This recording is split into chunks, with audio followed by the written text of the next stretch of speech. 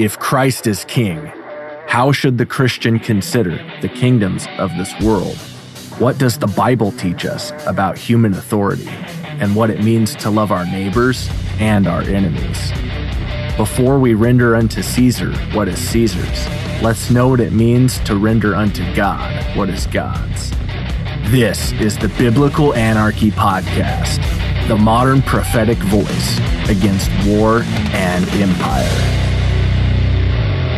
Hello, everyone, and welcome to another episode of the Biblical Anarchy Podcast. I am Jacob Winograd. I'm here today. We're going to continue on some of the things that I've been laying out over the last several episodes.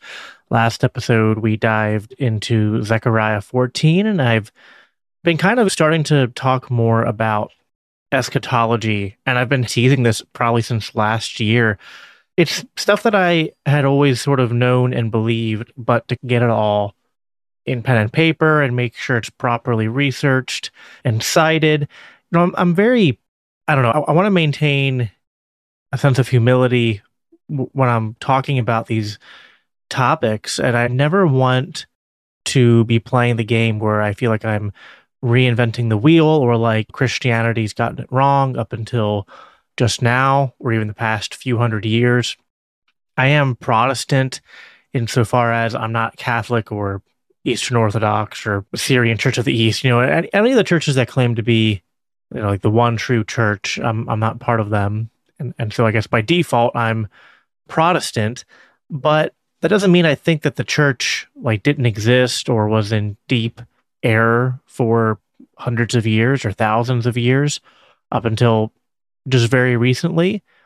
I think that the church has always contained the truth, and that there have been just different periods of time where more or less amount of error and the need for reformation were present at the church. And the church does take different, it's shaped by the history and the culture that it comes in. So there's one united, universal church, the invisible church, the body of Christ.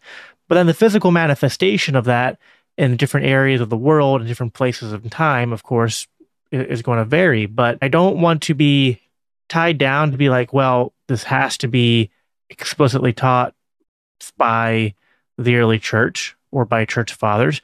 But also I'm wary, you shouldn't be bringing something to the table that's completely new and out of left field, so to speak.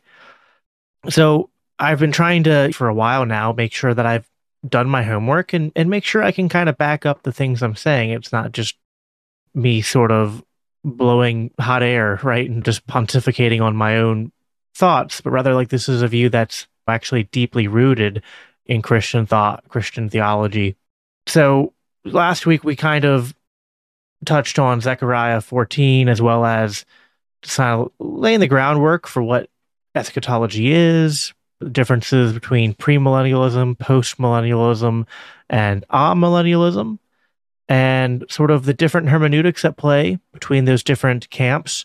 And I talked about sort of a difference between being a textualist and a contextualist, and of course the difference between a hermeneutic that takes a literalist approach to the text versus one that takes a fulfillment approach. And I think that, of course, that if we take a fulfillment approach, which is a more correct way of reading the Bible and interpreting it, that sort of Christ as the fulfillment of all things hermeneutic leads us to the amillennial perspective when properly understood. And I did a I don't know, it was more than a surface level analysis, but it wasn't quite, an exhaustive deep dive of Zechariah 14.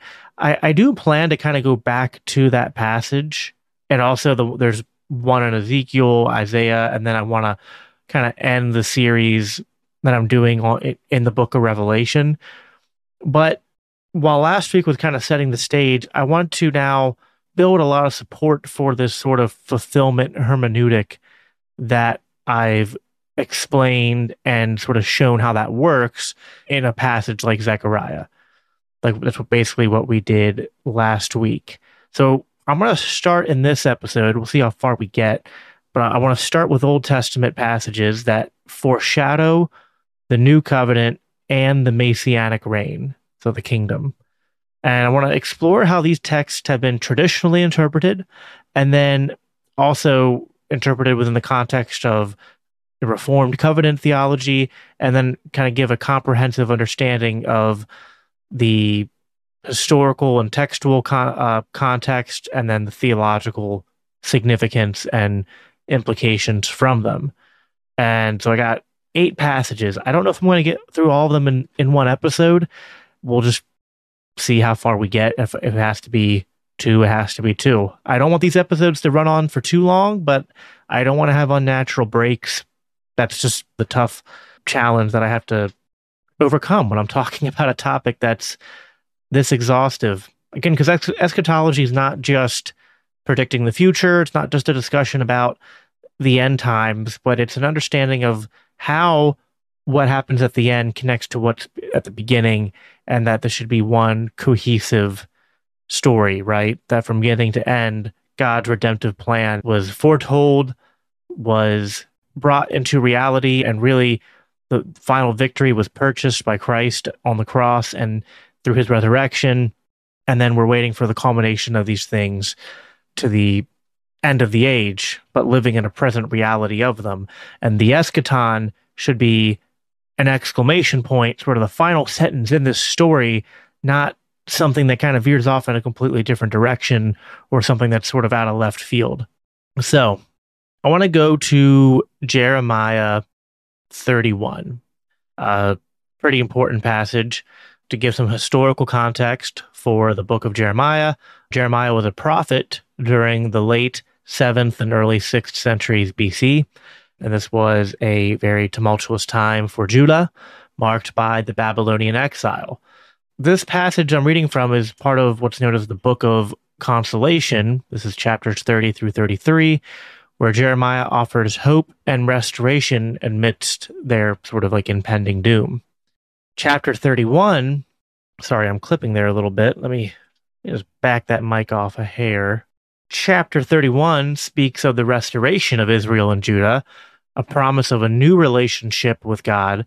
And then verses 31 through 34, what we're going to dive into, specifically promise a new covenant distinct from the Mosaic covenant, characterized by internal transformation. Let's read the passage here.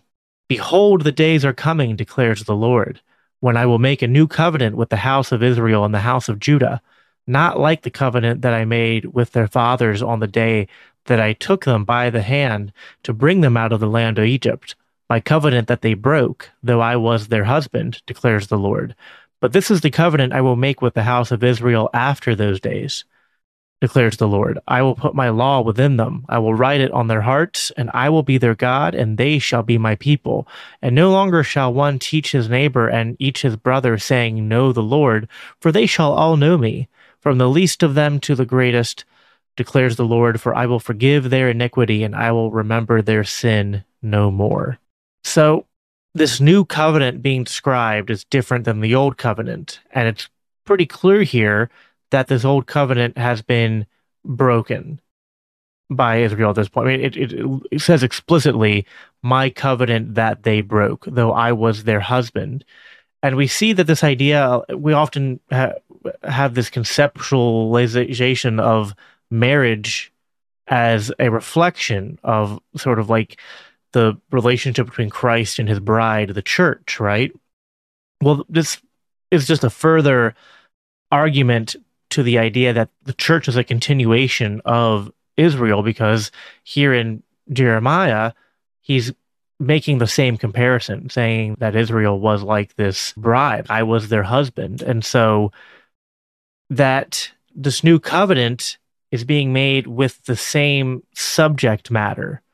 And so now when we get to passages like Romans 9 through 11, and also Galatians 3 through 4, Hebrews, talks about how the Gentiles are grafted in, and through Christ, who is the real offspring of Abraham, the true inheritor of the promises of that covenant, we become inheritors of that covenant through Christ, and we're grafted in. But this is a continuation of sort of that original covenant, of that original, you could call it a marriage of sorts, right? But it is a new covenant, meaning like this was broken, but God, rather than leaving us the just consequences of Israel breaking that covenant, promises a new covenant. And he says that we will have our iniquities forgiven and our sins remembered no more. R.C. Sproul talks about this in his commentaries on Jeremiah. He says, identifying the newness of this covenant is not always easy. Clearly, however, there is an essential continuity between the old covenant made with Israel through Moses and the new covenant made with Israel through Christ. The new covenant is a new edition or renewed version of the old covenant. Thus, the new covenant has much in common with the old. Still, the new covenant also has differences. The new covenant, unlike the old covenant, which was broken by the vast majority of ancient Israelites, this is a hint that the new covenant community as a whole will exhibit a faithfulness to a new covenant that the old covenant community lacked. God makes this happen by writing his law on our hearts, forgiving our iniquity and remembering our sin no more. John Calvin, in his commentaries, writes, God speaks to us now openly as it were face to face and not under a veil.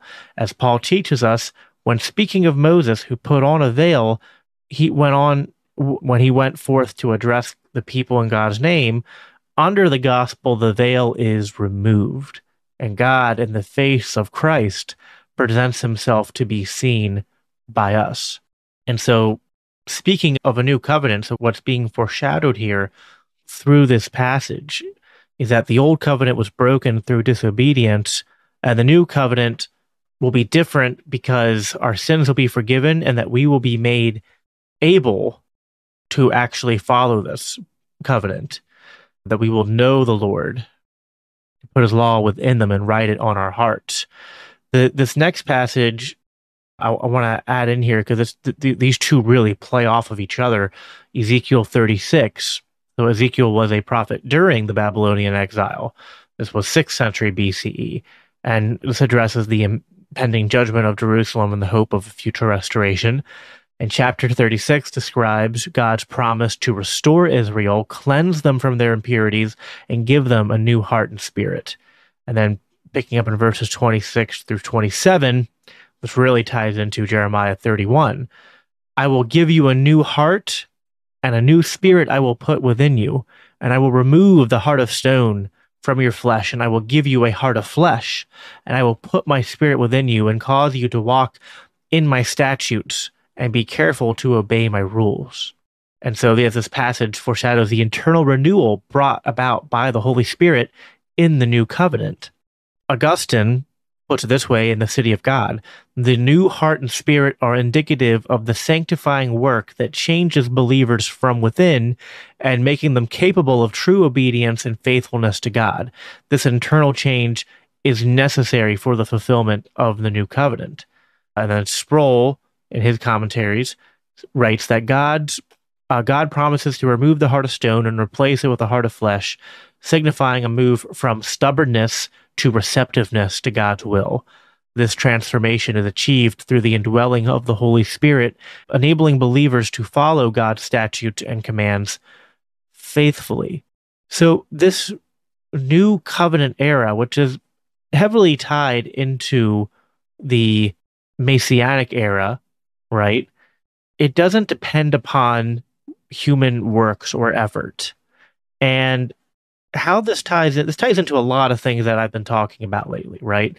For one, I would say that when we're talking about just, regardless of your eschatology, when we're talking about politics and we're talking about what we think our role as Christian ambassadors is in making Christ's reign on earth more known and more recognized, or when we're thinking about potential future reigns of Christ, one thing is clear, is that in the new covenant, obedience to God is not something that is to be just expected of people by their own efforts, but rather that removal of the heart of stone being replaced by the heart of flesh, the law being written into our hearts, the transformation by the Holy Spirit, the regeneration, and then the indwelling of the Holy Spirit in us. This is what enables us to then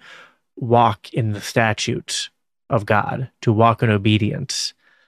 And if at any point we are looking to government, if we are looking to Jesus himself to come back and force obedience on unsaved, unregenerate people, I think that we are missing some of the heart of what's being talked about in these passages. Now, judgment can come upon sinners, but that is God's judgment to carry out. An important part of covenant theology, which I've talked about before on the show, the idea that the Mosaic covenant was a sort of eschatological intrusion, there were elements within that temporary period where it was a foreshadowing of the final judgment, and the laws were there to punish and have retribution towards sin in a way that was, if they didn't have some sort of internal transformation, it was punishing them in a way as if they were receiving a taste of what that final judgment was going to be. But that aspect of the law was always to be temporary. And because of this was like a suspension of the normal rules of play, because before that there was no such commands or expectations that non-aggressive sins, that just sinning against yourself or against God would be punished by force. Well, when the Mosaic covenant goes away, and this is talked about like in the book of Hebrews, and how the law was this like sort of temporary guide that was just a foreshadowing of what was to come. Well, now, we're reminded again in Romans 12 that vengeance belongs to the Lord. And although civil governments have a normative role in adjudicating disputes on property and upholding individual rights, and essentially dealing with matters of aggression, right? The idea of lex talionis, of just retribution. The judgment for sin is something that rests solely with God, and that in this new covenant, in these passages, we don't see any indication that, this new covenant is going to be something that depends on outward pressure being applied to sinners to make them sin less. But rather it is sort of like leaning into this idea. So I'm going to turn my gain down a little bit. But it's leaning into this idea that this outward pressure that even existed in the Mosaic covenant was not sufficient, was unable to bring about obedience and transformation.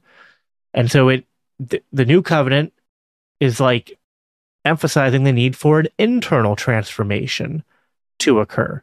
So I want to be clear here, those without the internal transformation are still guilty and still can be held accountable for their sins, but they should be held accountable by God at the final judgment, not by man today, except where their sin causes aggression against other people. But otherwise, the new covenant is an emphasis on the internal transformation, not an outward pressure. And that's an important thing to keep in mind when we're having these conversations. I think this would speak more to sort of the post-millennial outlook, the idea that we have to usher in this golden age of Christianity and make things better and better. Now, I think that we should hope and pray for things to improve. And I think that Christians should take an active role in trying to shape and transform culture. But we do that by growing the kingdom through the gospel, by being the conduits, by preaching the gospel, by which the Holy Spirit then reaches into people's lives and enacts that internal transformation, not through reverting back to what happened in the old covenant, which didn't work anyway, and which even the Israelites broke, and then expecting that would work today. That's sort of a distortion of the new covenant. Like, what should our focus be on? Our focus should be on preaching of the gospel, the carrying out of the functions of the church, which means the sacraments, which means the doing the work of the caring for the least of these, the widows, the orphans, the poor, the downtrodden, living missionally, right? Living as ambassadors and sojourners, exiles in this land that isn't our home, that we've been called to be a witness to people. But the witness is to tell them of the hope to escape judgment, not to try to accelerate or bring about that judgment now that really is for later. Right now, we're to focus on calling people to repentance and letting the Holy Spirit call those who will be called to receive that transformation. And we hope that as more people come into the kingdom of God, that does have secondary effects for our communities and our families and for even our nations if it goes that far.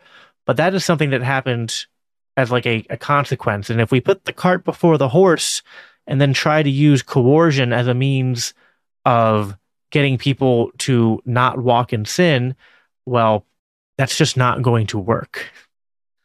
We cannot get the results of a changed heart through outward pressure. And not only does just studying the history of ancient Israel show that, but these passages here in Jeremiah and Ezekiel reaffirm this idea that we need that internal transformation to walk in the statutes of God and to be able to do what is right in the eyes of God. Let's move on to Isaiah 44. So Isaiah prophesied during the 8th century BC, addressing Judah. Again, some similar themes here, promising restoration and blessing and a future outpouring of God's Spirit. And then chapter 44 assures Israel of God's continued support and future redemption. And verses 3 through 5 highlight the promise of the Spirit's outpouring as a sign of God's blessing and presence. Let's read that here. For I will pour water on a thirsty land and streams on the dry ground. I will pour my Spirit upon your offspring and my blessing on your descendants. They shall spring up among the grass like willows by flowing streams. This one will say, I am the Lord's. Another will call on the name of Jacob, and another will write on his hand the Lord's, and name himself by the name of Israel. So what does this mean? Well, let's read from an early church father here, from Chrysostom. He wrote in his homilies on Isaiah, the outpouring of the Spirit is a sign of God's abundant blessing and a transformative act that renews and revives his people. This passage points forward to the new covenant where the Holy Spirit plays a central role in the life of believers, transforming and empowering them. R.C. Sproul, more modern, big reformed figure, wrote that this passage is a promise of the outpouring of the Holy Spirit, which would bring about spiritual renewal and blessings. And this prophecy is seen as fulfilled in the New Testament with the coming of the Holy Spirit at Pentecost, marking the beginning of the new covenant era.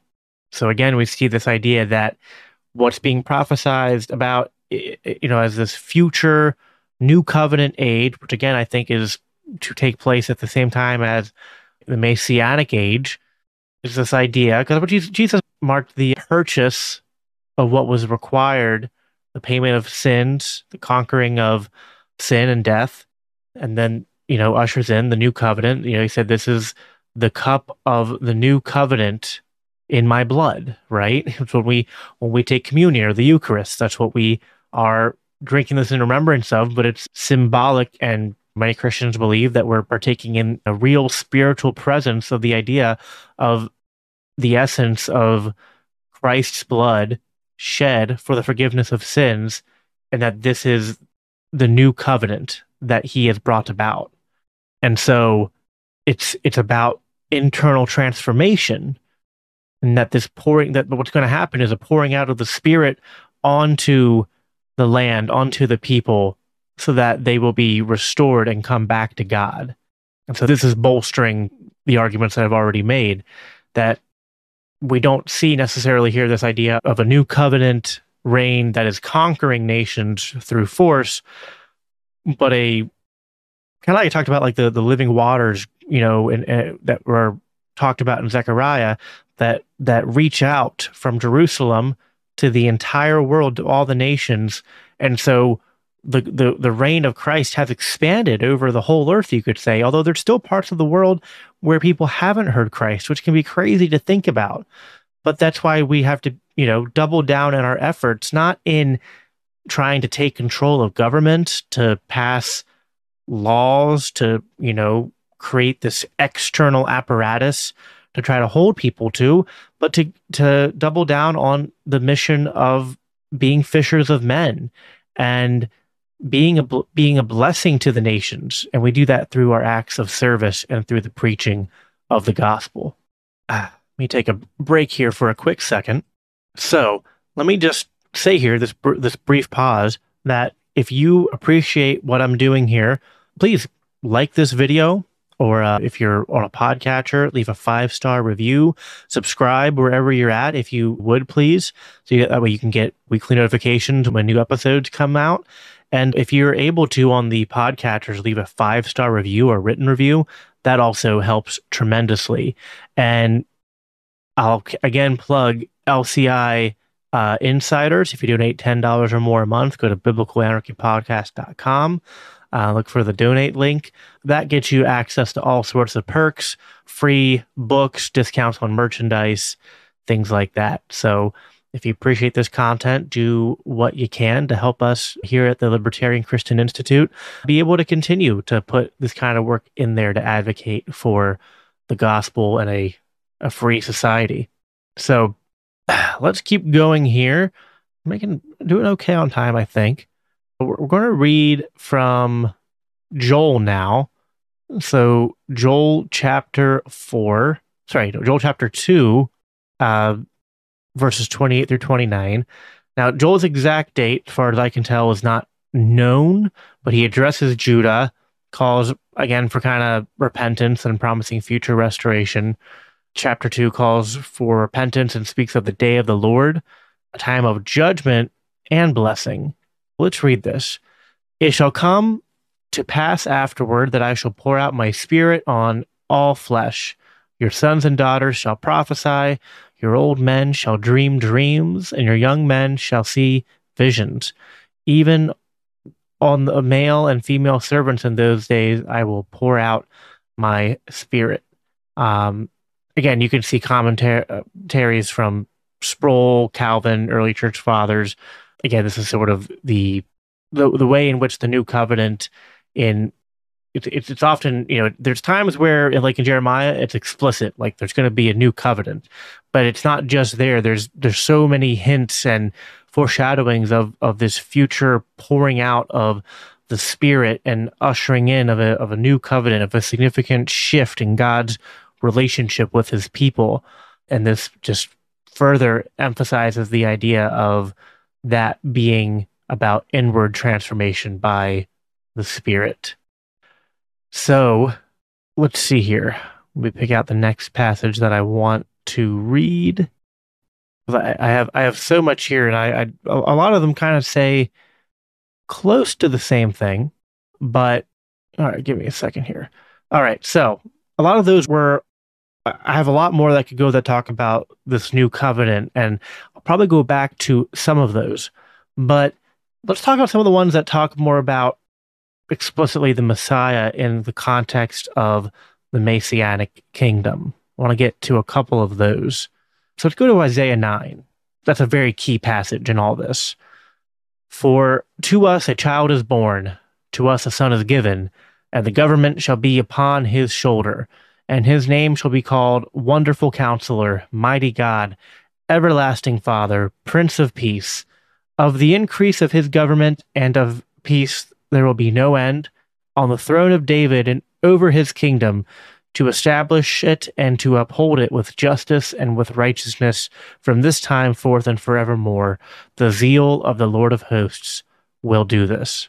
So, is this then speaking to a literal reign, that Christ has to come down and literally reign, and that his government will just increase and increase, and it'll uphold justice, as it says here, and bring peace to all nations? Is this to be understood as like a literal time in which this will be like literal physical events happening on earth. Well, I'm going to read from two theologians here. Athanasius of Alexandria, who was a Christian theologian. He was in 296 to 373.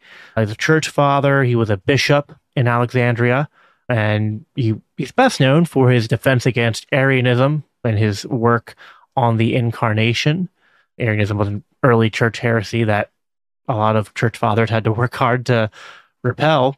But here's what Athanasius wrote. He said on this passage, this is from On the Incarnation, "The throne of David is no longer an earthly throne, but a symbol of the eternal reign of Christ, who rules spiritually over the hearts of believers and will ultimately bring peace and justice in the fullest sense in the new creation."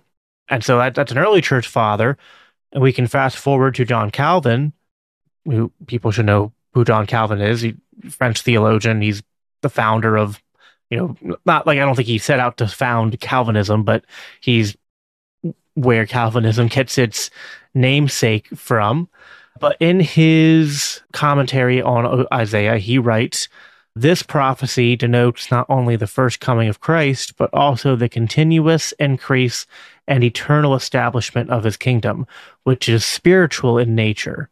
And so Calvin emphasizes that the kingdom of Christ begins here on earth, but it's consummated in the eternal state, in a spiritual sense. So will there be peace in a literal sense? Like, yeah, but is that like limited? Because again, we don't struggle against flesh and blood, right? And this idea that peace would just be, well, all the kingdoms and governments on the earth will be united by an earthly ruler and end all physical conflicts. Now, don't get me wrong, the libertarian who cares a lot about war and who, you guys who've listened to my show for a while know that a lot of my content that's not theology is based on politics and really, a heavy emphasis on the role that governments play in causing and provoking wars and waging war and this the human devastation and destruction that happens from this.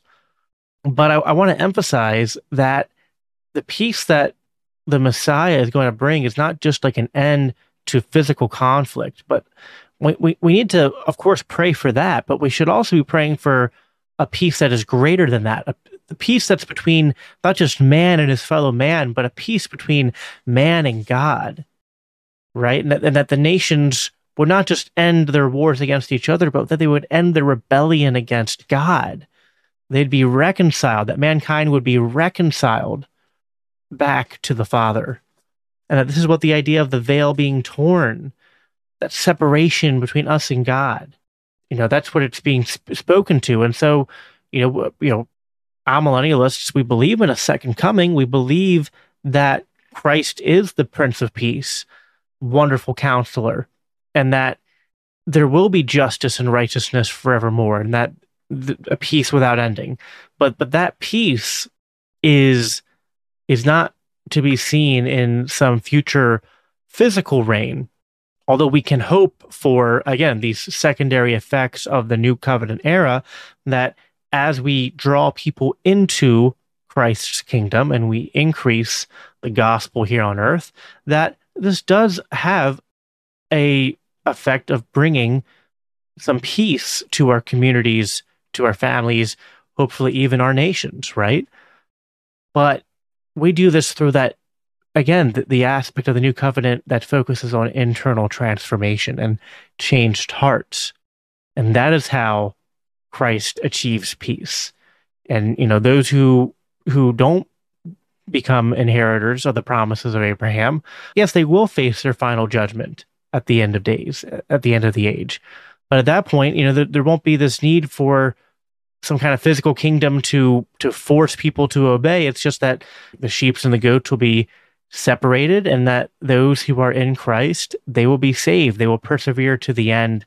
And they will do that not because of laws or not because of their own works, but because of the internal transformation that comes through what Christ does. And this isn't some kind of novel interpretation of Isaiah 9 here, which is often used not just by sometimes premillennialists and postmillennialists. You'll hear Jewish objectors to Jesus as the Messiah say, well, look, Jesus didn't do this. He didn't establish a kingdom that brought peace that increased with no end. Well, Athanasius, Calvin, many others throughout church history have interpreted this passage to understand it not as talking about a mere physical transpiring of events, but an eternal spiritual reality that, again, that already not yet aspect to Christ's kingdom and Christ's victory over sin and death. Jeremiah 23, 5-6. Behold, the days are coming, declares the Lord, where I will raise up for David a righteous branch, and he shall reign as king and deal wisely, and shall execute justice and righteousness in the land. And in his days Judah will be saved, and Israel will dwell securely, and this is the name by which he will be called. The Lord is our righteousness. Again, I'm going to pick kind of an early and a late church father here. What is this passage talking about? Well, Cyril, I always forget to look up pronunciations. I think it's Cyril of Alexandria. He says in his commentary on Jeremiah, and Cyril of Alexandria was the patriarch of Alexandria from 412 to 444. He's a early church figure, played a central role in there's a lot of Christological controversies at the time, but these people kind of set the record straight on who Christ was and what the Trinity was and all that. So they have a lot of wisdom we can draw from, and we can look to their interpretations of these passages and hold those with some measure of, respect and competence in their interpretation.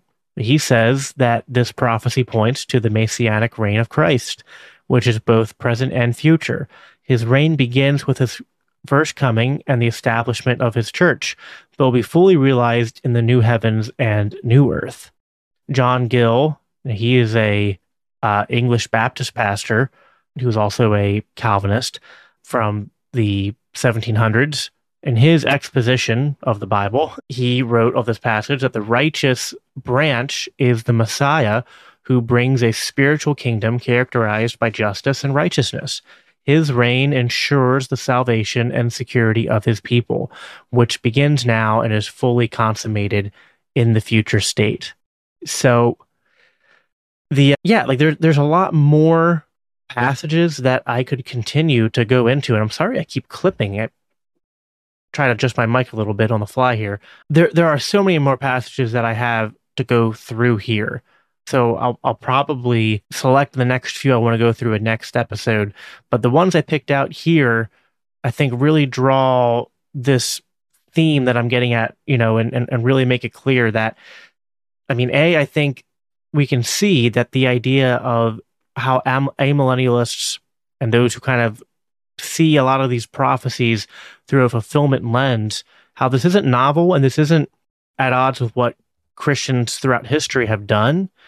And there's a lot of this throughout the Old Testament.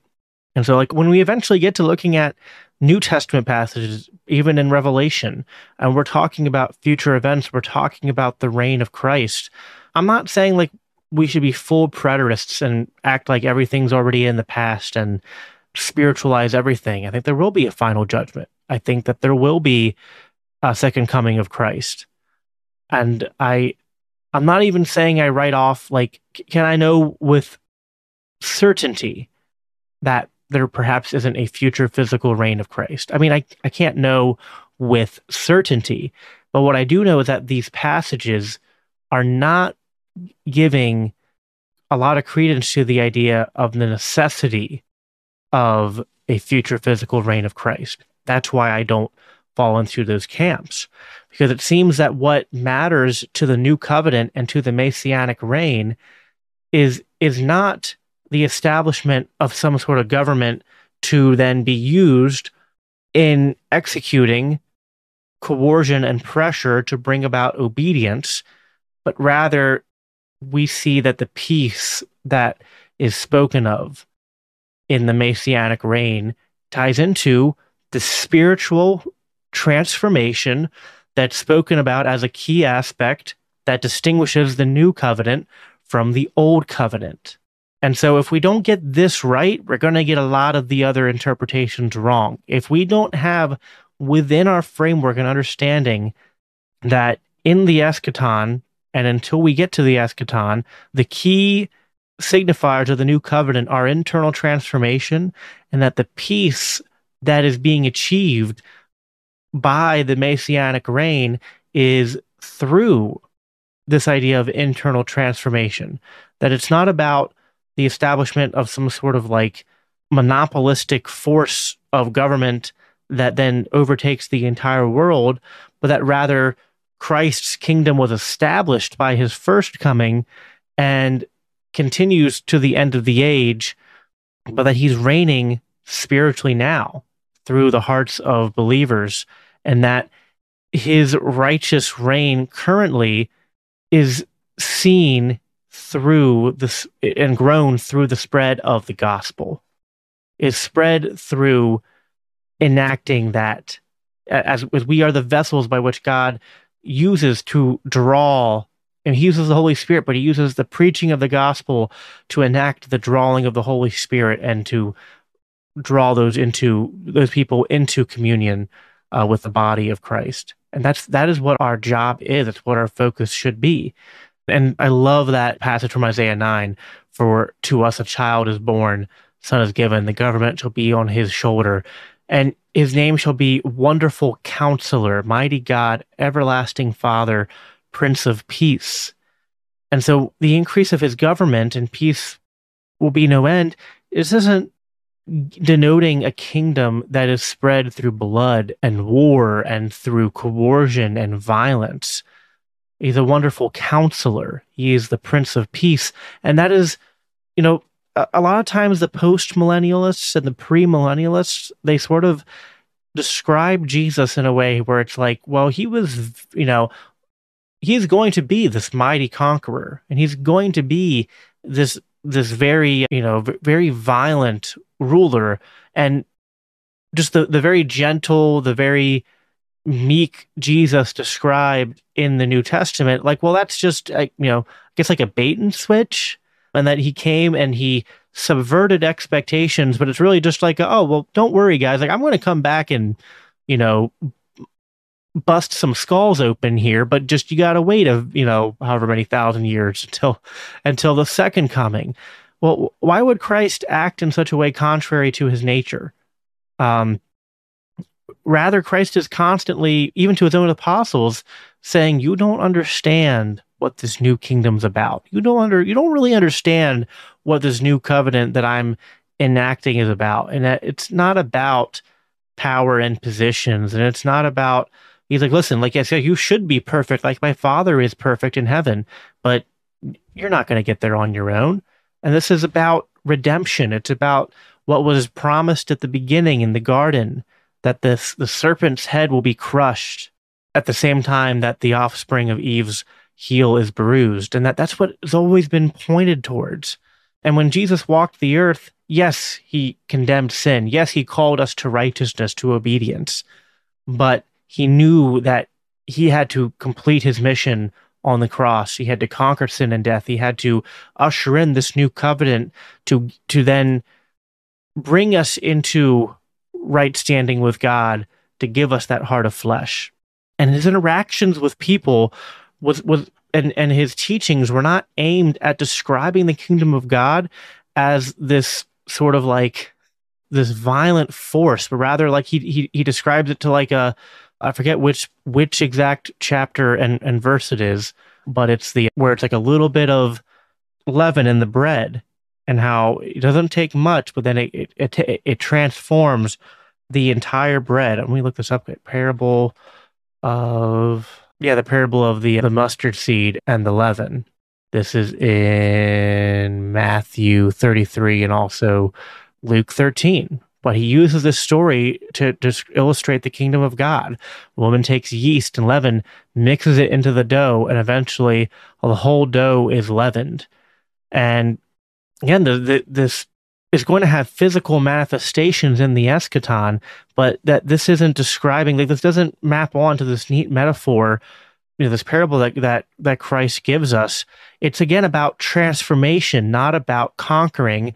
And we know that transformation doesn't come through the law, as Paul talks about, like in Romans, and like Romans like 7 and 8, how the law is good because it made us realize that we're sinners, but the law isn't what transformed us. The law isn't what got us to right standing with God, but rather what we needed was that internal transformation. What we needed was to be given the heart of flesh. Yeast is microscopic in size, right? Like it's this small thing. You knead it into the dough and you give it time, and suddenly the whole dough is. And that's how the gospel spreads to the entire world. It's not always going to be like this, like super noticeable thing. It's not like this outward, like we're forcing the dough to rise. Like, no, it's an internal transformation that's very subtle, and it can seem to be happening slow if you're sitting there watching it, but it happens, it overtakes the entire dough, right? And that's what our job is to go out there and grow the kingdom of God, to be ambassadors for that kingdom. But to realize that this earth isn't quite our home, and the transformations that we can achieve, we're not using the same means. We're not fighting battles in the same way that the world fights battles. Like, isn't that even true of like how ancient Israel won their battles? They didn't win through might and strength. I mean, think of the Battle of Jericho. Think of Gideon, and whittling down the numbers. Like God won through his might, but not through the might of men. Right. And so there's so much about, even in ancient Israel, where you see the typology at play, and you see the foreshadowing and the constant theme that God's ways are not our ways. And when we're expecting God to comport to our understanding of like what earthly kings do, what earthly nations do, and that they're going to be conquering and they're going to be, heavy-handed and using the law like a whip to crack down on people. Yes, in the final balance of sins, there is judgment for sins. But in terms of what happens on this earth, in terms of what the new covenant and messianic reign are about, we're mixing what God's role is as the final judge of sin and the eschaton with what the role of the church is here in the present church age and the new covenant age, where the Messiah is currently reigning. So that's all I have for you guys today. I hope that made sense. Again, I have a lot that I want to talk about, and week to week, I'm kind of like taking I'm probably going to eventually turn a lot of these notes into articles as well, but I'm talking this stuff out because like I have so much that I've been reading about, so much I've been, things I've been thinking about for years, and I've put a lot of time into trying to make sure that I can make these arguments and put them out there to describe the relationship between these, political debates that we get into, these political tensions that we find ourselves discussing, and theology and what the Bible teaches. And that's really what my heart is aimed at, and what I feel called to speak to.